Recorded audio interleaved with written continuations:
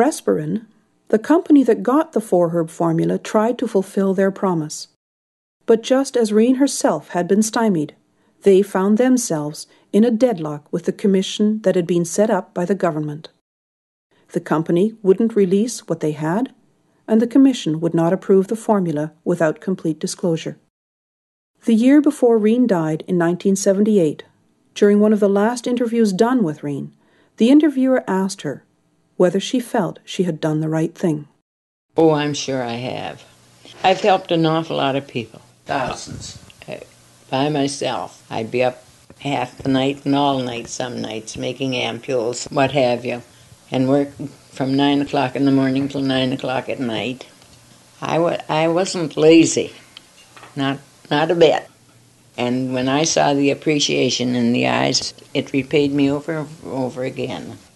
The ultimate vote of confidence that could be given to the herbal tea was given by Dr. Brusch in a letter he wrote in 1990. In this letter he states that he used the tea in 1984 until the writing of the letter in 1990.